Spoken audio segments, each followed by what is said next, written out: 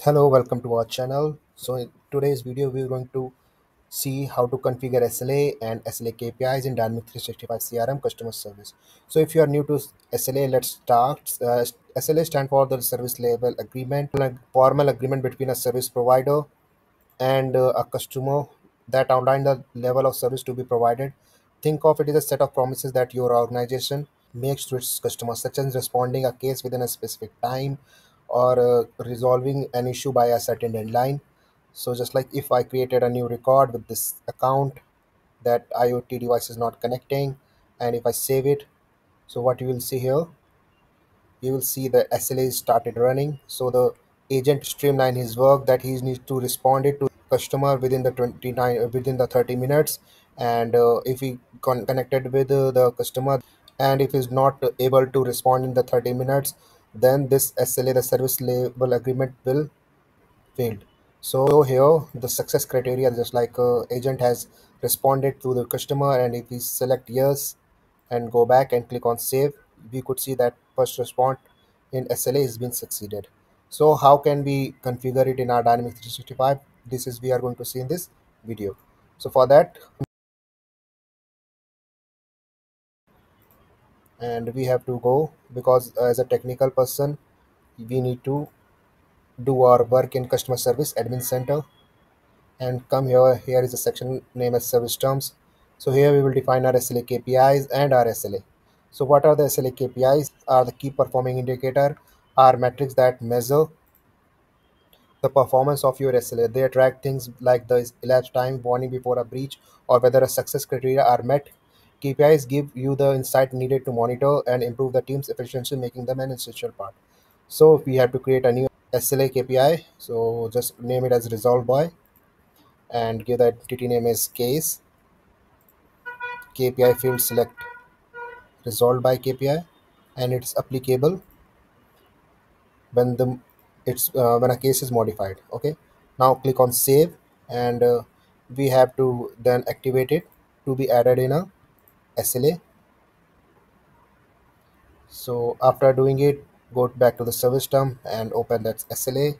So this is the SLA that has been created. You could create a new one also, but I'm going to add new SLA item here. So what are the SLA item? Uh, these are the individual component of an SLA that defines specific condition action. So if we need to add more SLA item, we have to deactivate it first. Click on deactivate. We could see that the SLA item that is running right now, it is applicable when a customer account annual revenue is greater than 1 crore, and the success criteria is first response and equals to yes. We have to save and close it. We are going to add a new SLA item here. Click on new SLA item and name it as resolved by. So here we will select this SLA KPIs resolved by, and it is applicable, let's say, when the status reason is changed to waiting for the details, and the success condition we will add. In the real scenario, we got the details of the case, so we will add it in a description field, and if the description field contains data, then our SLA will be, this SLA item will be succeed. Now click on save and close. To see it run, we have to first activate it, and then click on set as default also. So we could see that the first response for the high revenue customer, what will happen if we create a case with the low revenue customer. If you open an account and open a record just like Adatum Corporation, so we could see that its annual revenue is only 10,000. So what will happen if we create a case and create a new case with the customer name Adatum Corporation, give it a title like laptop is in charging, and we will select Adatum Corporation, and if we save it, so we have seen that Adatum Corporation doesn't have annual revenue more than 1 crore. So we'll just save it. So you could see that there is no SLA running for this customer.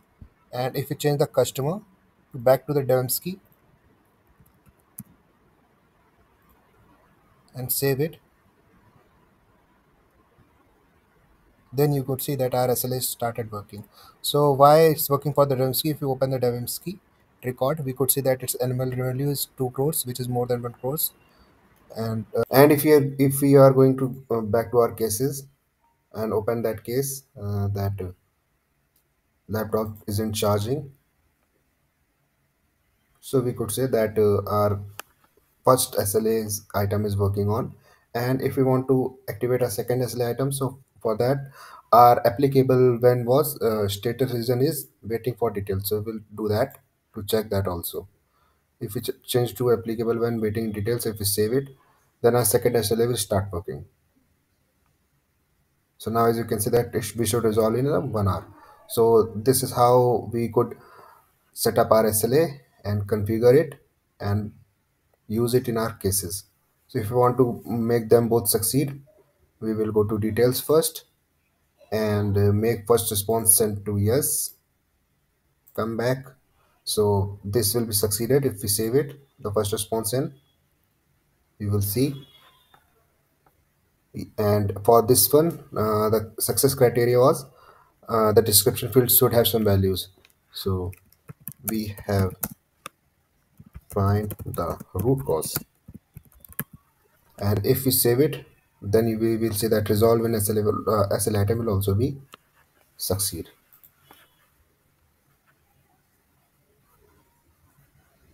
So yeah, as you can see that we have configured SLA and created one SLA item also and SLA KPIs set up.